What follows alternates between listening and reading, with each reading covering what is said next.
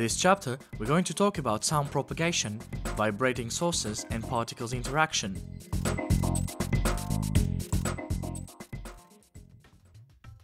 You should be aware that the air is made of molecules.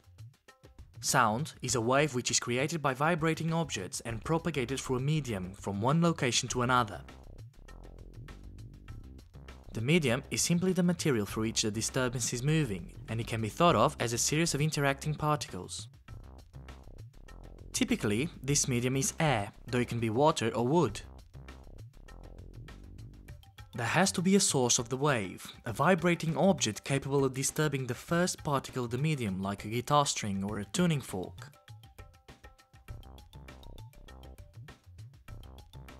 The sound wave is transported from one location to another by means of particle-to-particle interaction, with each particle causing a disturbance of its nearest neighbors. Because of the longitudinal motion of the air particles, there are regions where the particles are compressed together and other regions where the air particles are spread apart. These regions are called compressions and rarefactions respectively. I will now introduce the basic characteristics of a sound wave. We now know that the compressions are regions of high air pressure, while the rarefactions are regions of low air pressure.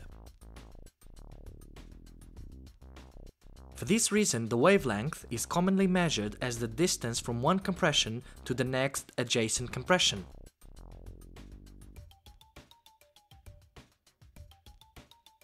The maximum distance the particle of the medium moves away from its rest position is called amplitude.